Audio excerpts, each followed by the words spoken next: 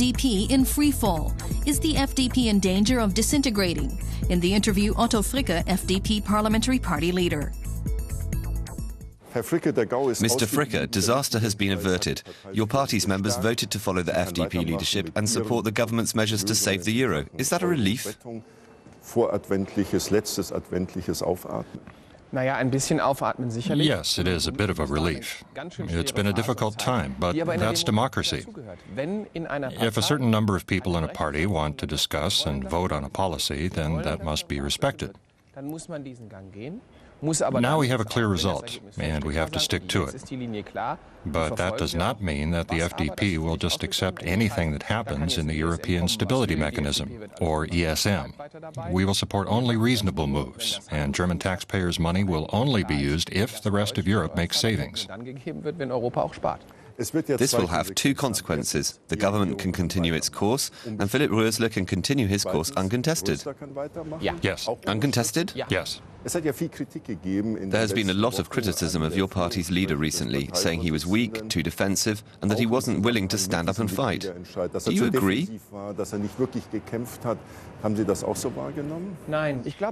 No, I think people underestimate Philipp Rösler.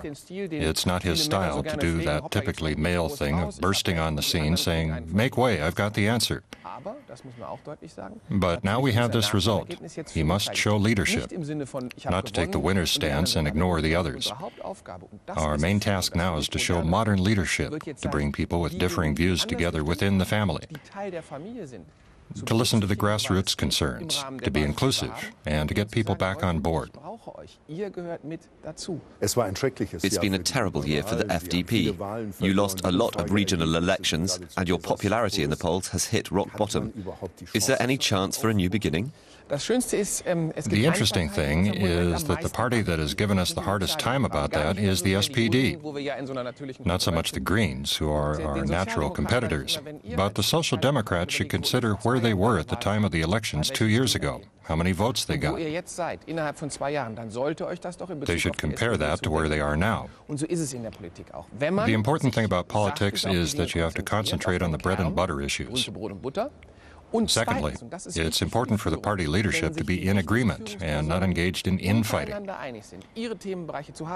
And finally, I'm a devout Protestant Christian, and that has always helped me trust in democracy and liberalism, as well as trusting in God. Ich bin ein gläubiger evangelischer Christ und der hat nicht nur ein großes Vertrauen in Demokratie und den Liberalismus, sondern eben auch Gottvertrauen.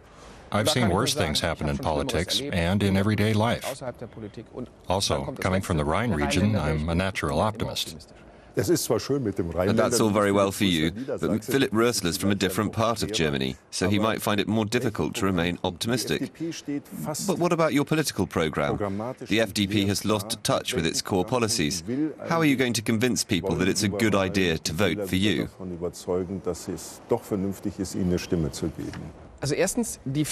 First of all, our tax policies did help us garner votes in the elections. But afterward, they were held up to show what we'd failed to achieve in that area. We have to change the emphasis there. I think we made it clear that we realize that tax cuts are not on the cards in today's economic climate. But what's more important is that the whole of Europe is now looking at us and envying our economic indicators, our unemployment figures, our pension fund stability, our health system, etc. Basically, our functioning market economy. So we should never fail to point out that that could never have happened without the FDP, the party that has shaped the German model of the market economy. And we have to let people know what reforms we need to introduce and make it clear that although we're doing well compared to other countries, that's no reason to sit back and relax. Als Partei der Marktwirtschaft zu sagen, es ist ja schön, dass unsere Zahlen gar nicht so schlecht sind im Verhältnis zu anderen, aber das heißt nicht, dass Germany is doing well because of its market economy policies. Deutschland ist durch Marktwirtschaft groß geworden, and without those policies, we would be small and weak, especially in this globalized world. You're a budget man. Your core voters are not just concerned with tax cuts and simplifying the tax system in Germany. They also want to see the social welfare system dismantled to some extent to free up that money for other things. things, such as education. Is it unrealistic to call for a budget without state borrowing for the year 2012? No, we do want to campaign for that. And as a budget man, I know exactly how I would achieve that if I were allowed to make policy on my own, which, thank goodness, I'm not, since this is a democracy. If you ask those who criticize the coalition for not saving enough what we should cut, the answer is always raise taxes. But I say, look at the labor market figures under the last government and our expenditures now. People have forgotten that we cut back a lot of unnecessary programs without affecting people's ability to better themselves and gain qualifications. We have invested billions in education programs, more than ever before. I would like things to move a bit faster, but I'm not the sort to promise instant fixes. The budgetary reality dictates gradual cuts and keeping spending stable and below the rate of inflation. That's what we're doing. And we have to keep lowering new borrowing every year. It's like the euro question. There is no on-off switch. It's a journey, and you have to take people along with you and explain to them what's right. Some think revenue is the answer. But those people do not realize that when you collect more, you just end up spending more.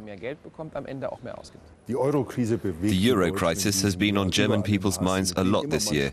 People are asking, what's going to happen to our money? Nothing's going to happen to our money. It's going to continue to be one of the constants that secure our livelihoods. But we are going to have to work hard to make sure that that remains so. People often forget what caused the crisis. It's easy to blame the bankers, the financial markets. But I say don't blame the lenders. Blame those who default on their debts. We have to stop these games. More and more borrowing, and in the end, in an emergency, Germany has to pick up the tab. 10 years ago, people thought it was impossible for a country or a city to go bankrupt. Now that's exactly what we're facing, and we've got a tough time ahead of us. Europe can now see that Germany is prepared to do its duty, but only if the sums add up. So we're on the right path, and the Chancellor is doing a good job. Although it's not always easy to get everyone on side, we're hopeful that certain Europeans from across the water will join us.